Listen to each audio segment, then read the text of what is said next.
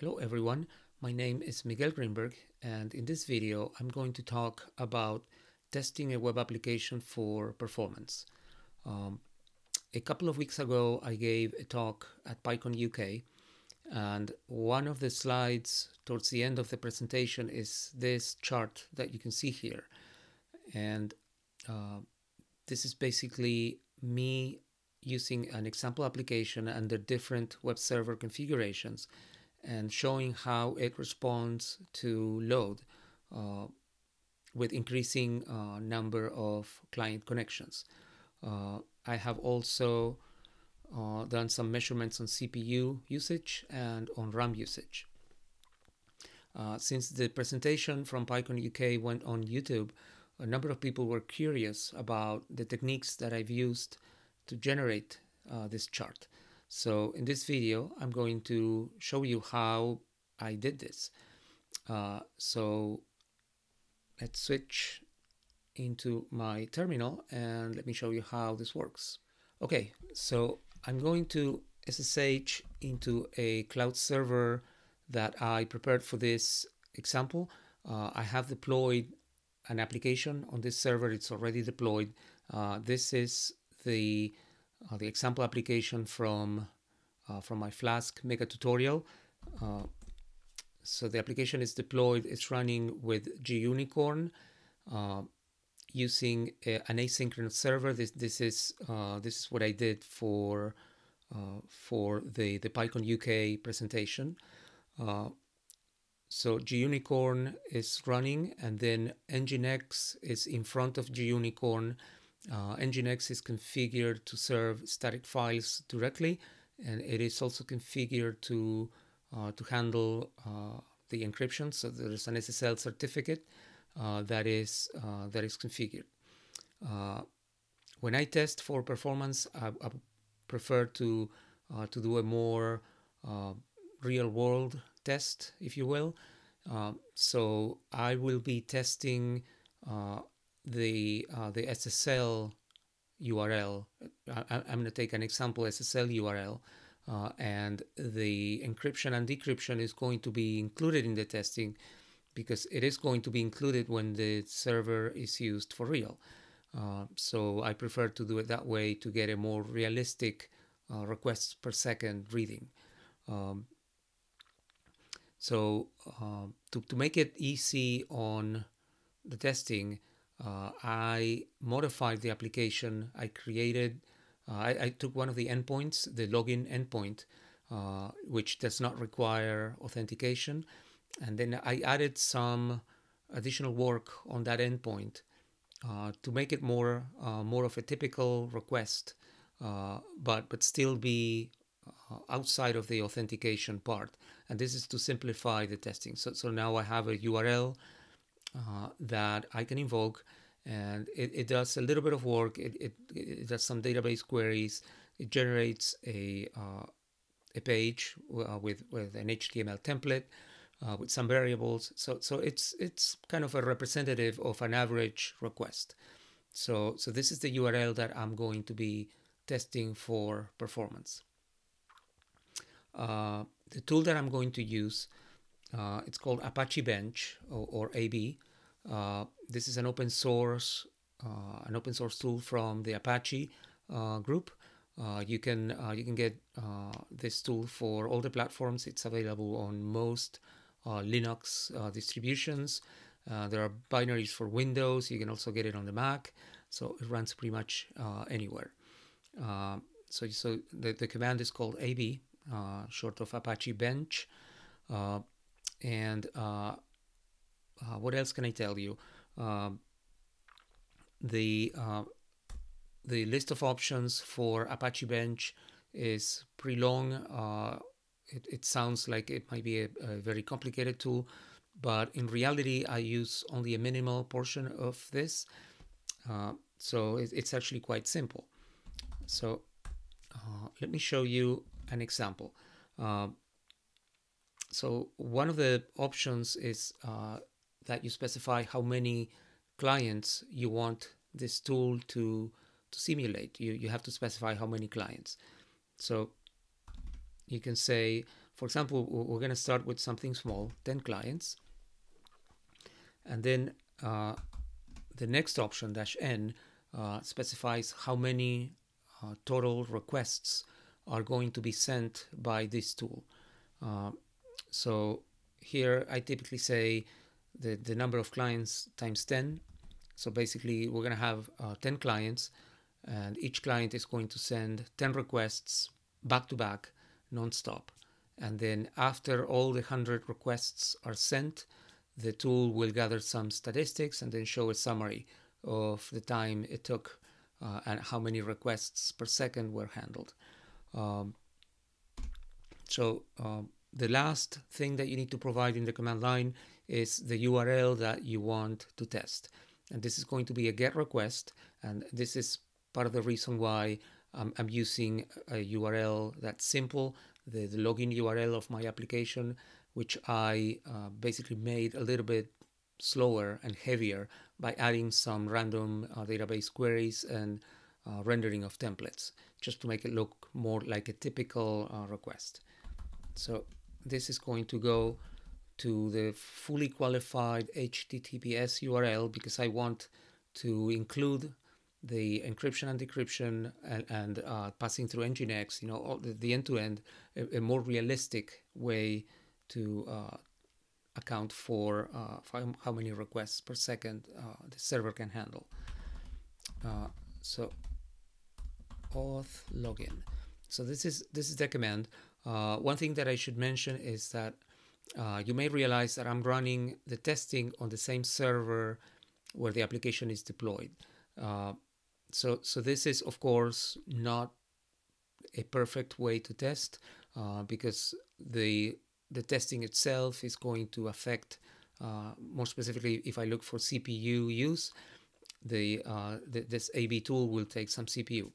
So this isn't going to be perfectly accurate. Now, running AB from home is also going to be very inaccurate because then a lot of latencies in the network that are completely out of my control will also going to skew the results. I usually do it like this. I ignore the little bit of noise that testing on the same machine causes. A slightly better solution would be to have two cloud servers connected via a private network, and then on one you deploy the application, and then on the other you run the testing. So that would be a good idea too. As long as you do it on a private network, you don't want your packets to go through the open internet where the latencies could be all over the place. So let's go ahead and run this. And this is going to send those 100 requests. And then at the end, it's going to show a bunch of stats. But the number that I usually look for is the requests per second. So this is telling me that if there are 10 clients sending requests back to back, non-stop, right? So this will be an absolute worst case. Then this server handled 36 requests per second. So we don't really know if this is a light load for this server or a heavy load for this server. So after I get my initial measurement, what I do is I repeat the command, but I double the clients and the number of requests. So now we go to 200, and we are going to see how the requests per second change. So now we have 36 for 10 clients. Let's see what happened with 20 clients. So with 20, we got 70. So what this tells me is that the server is having absolutely no trouble dealing with 10 clients at a time. So now we know that with 20, it's about double the amount of requests per second that we've got with 10. So what we do next, you can guess, is we double the requests one more time. So now we go to 40 and 400 requests. And we try again. We know we have 70 for 20 clients, and we got 123. So again, kind of doubling the amount. So we know that we are still good and that the server is totally fine handling 10 and 20 clients. So for 40, we got 123. So we can double one more time. We go to 80, and we can see what happens now. So now you can see that things start to not be, we're not getting double anymore. So we went from 123 to 139. So we now are sort of approaching the limit on what this server can do. So we can try one more time to double this. We can go to 160 and 1600 requests. And you are going to see that we are approaching the limit of what this server can handle. And we got 138. So basically we are at the limit. We can, just for fun, we can try one more. We can go to 320 and 3200. And we are going to see that at this point we can increase the number of requests and the number of clients, but the server still handles the same amount of requests per second, which means that the server is at capacity. So the more clients that join at this point, the more things take. But overall, well, okay, 149. So we got a little bit better there.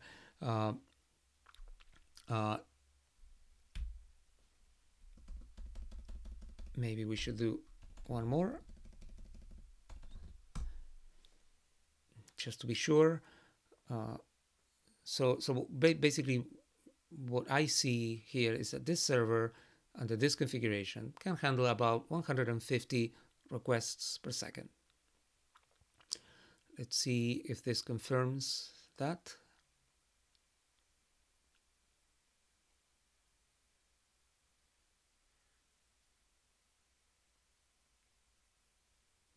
You can see even the time it takes for the command to finish. Now it's longer because now we are running this server at capacity.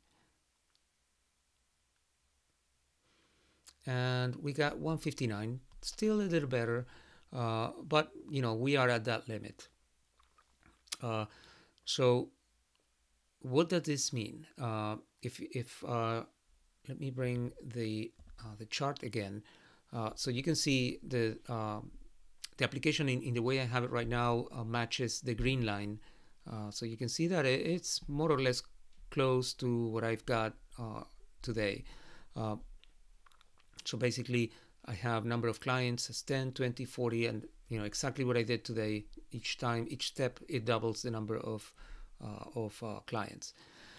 But it's important to realize that this does not mean that this server can handle, in this case, I went up to 640. So it doesn't mean that we can handle 640 clients. It means that if all these clients, the 640 clients, are all sending requests constantly, non-stop, all the time, then we can handle 640 clients, and we get about 150 requests per second. In reality, clients never send requests back-to-back non-stop.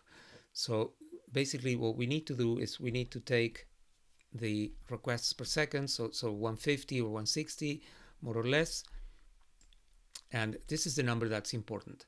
So if you get more clients, but they're not sending requests all the time, and then you get requests from different clients, you will still get this average request per second. If you want to have an idea, normally, I mean, if we say that, for example, let's say that each request takes 1 second to be handled, it's just a raw guess, right? So if we say that on a normal application, a client sends a request once per minute, then that means that we can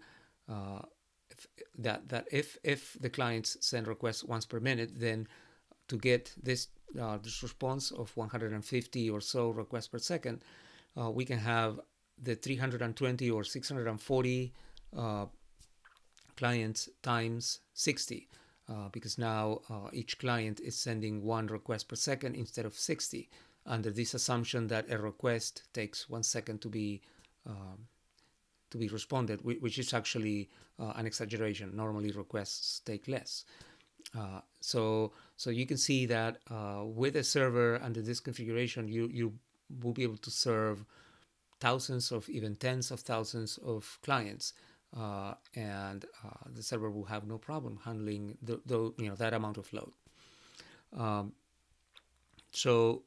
Okay, so now you know how I generated the chart. The other two things that I have to show you quickly is the CPU and the RAM. And for this, I have to be honest with you. I eyeballed it. So what I did is I had a second window running while I was running AB on one window. On the other window, I was running the SAR tool. This is a tool that reports statistics about the system. So I had it running like this, SAR.UR2, and this shows CPU usage and memory usage every 2 seconds. So basically I had this running on a window while I was running AB on the other window, and then I was looking at the two red numbers. So we have, this one is the CPU idle number. So right now I'm not doing anything, so the CPU is 100% idle. And then this one is the percent. Just so that it is clear, I had to do 100 minus this number to get the CPU usage, right? This is idle, so it's the amount of CPU that is not in use. And then the memory used is the percentage of memory that's been in use. So that is this number right here, which I took also eyeballing it while running the test on the other window. So that is pretty much it. This is what I did, and I hope this is useful. And if you have different ways to do measurements, this isn't the only one, but typically I'm interested in requests per second, so this is what I typically do. But if you have any other techniques that you would like to share, you're more than welcome to comment below and let me know. Thank you so much. Bye-bye.